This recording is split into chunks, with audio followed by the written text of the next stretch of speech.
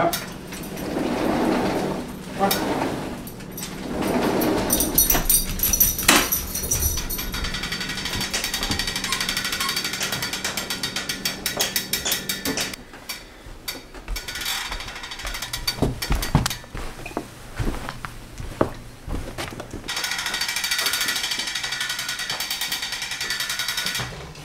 Welcome. So this is going to be the area of the house that's dedicated to the indoor cycling. It's getting colder and colder out, and I have some items set up over here for my road bike so that I could still maintain and even improve my fitness when it's raining, snowing, -0 degrees, -20, whatever it could be. I'll be able to get in my workouts and stay in shape. So I did bring my rollers down here just in case. I don't know if I'm going to be using them. I think I'm going to leave my bike attached to the indoor trainer, but just in case I want to change it up. The rollers are fun to ride for 10 or 20 minutes. It gives a great workout and it improves balance, improves your cadence. Definitely good to have them. They're also pretty affordable too, so figured why not. They're lightweight, they're cheap, they're easy. Great to have. Alright, let's see what we got here. Oh my god, it's heavy. Jeez, this thing is heavy.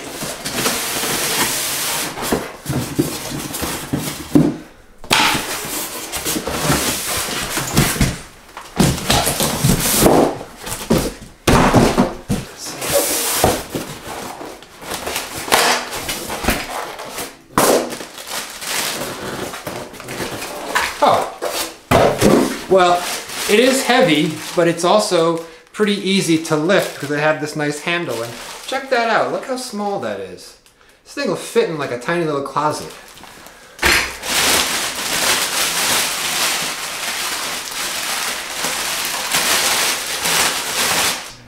Wow. It comes with the cassette. That is pretty cool. Thought I'd have to buy one of those. What is this for? Oh. So there's a little blue thing right here. You push it down. That's when you can store it. We're gonna have to take this quick release adapter out. This bike doesn't use quick release. It's a disc brake bike. Disc brakes are better in every way. In case anyone was wondering. I don't know why you'd buy a rim brake bike nowadays. All right, let's go ahead and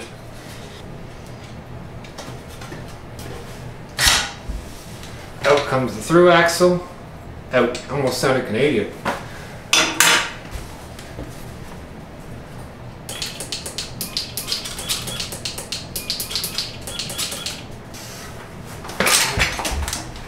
Not crush our derailleur.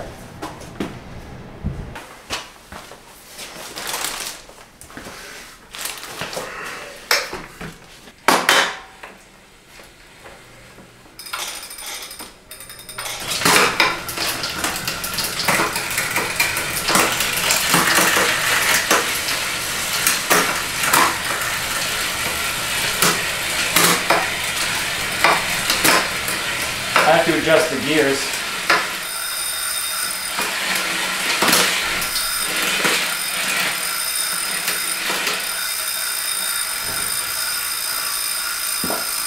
Oh, we don't want to hit the brakes. We don't want to mess up our super expensive bicycle here. This is the piece that we needed. So we're going to put this right here. That way it makes a nice union with the bicycle frame.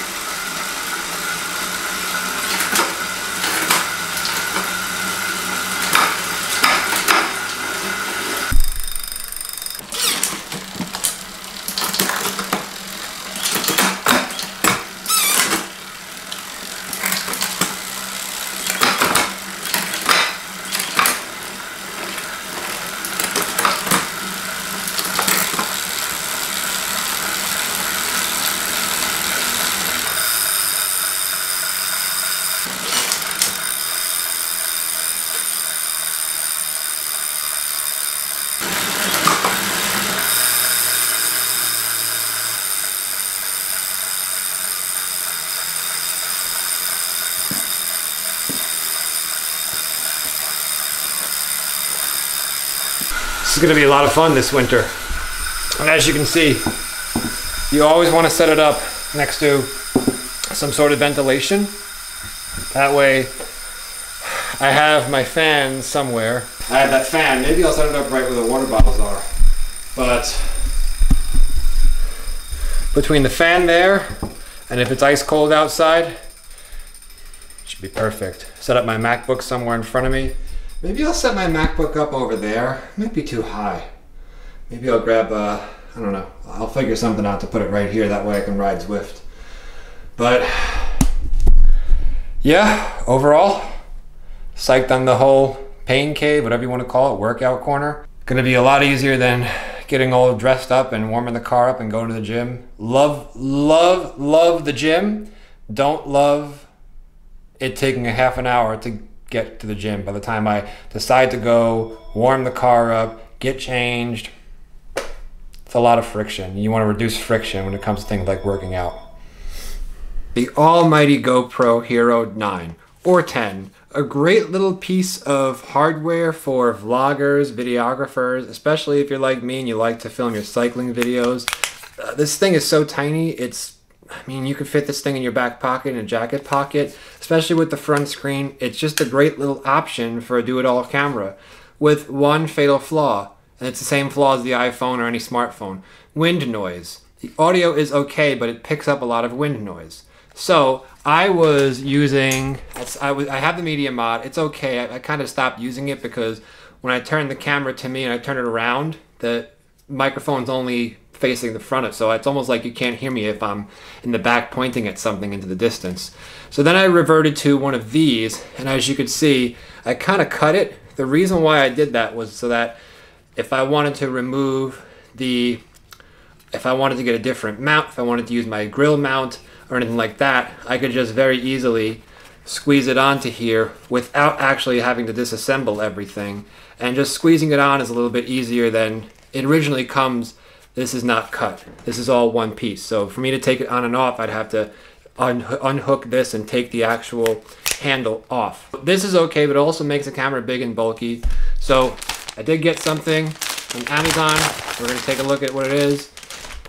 Some little stick-ons. Let's see if I can stick them on successfully. And it looks like I got the wrong ones. I wanted to get ones where you could put a little sticker right here and then just put that right there. And then there's another one right here and you can cut it to size. But these are ones that go over the lav mic with a little scrunchie right there. Fail. Mission failed. I'll have to go to Amazon and then just see what else is out there and make sure I order the ones that have the stick-ons. For now, I got no choice but to just use this. But if it's not a windy day, I prefer to run the GoPro just as it is. It's small. The audio, I actually enjoy the audio better without the media mod. The media mod does allow you to hook up the Rode Video Micro, which I'm talking into right now on the ZV-1. While the ZV-1 is a great vlogging camera, and it does come with a little wind muffler with it, so right out of the box, the ZV-1 is better with wind noise. The lens is a little bit tight, especially if you use active stabilization, and this one has much better active stabilization, and the audio is great. It's just that wind noise. For right now, I'm just going to keep using this. I'm going to consult Amazon and see what else I can find. That's going to be it for today's video, guys. You got to see my indoor cycling setup. I thought I was going to be able to put some little stick-ons on here. I guess that's a project for another day. As always, thanks so much for stopping by. Enjoy your night, enjoy your evening. See you tomorrow, and thanks for watching. Bye.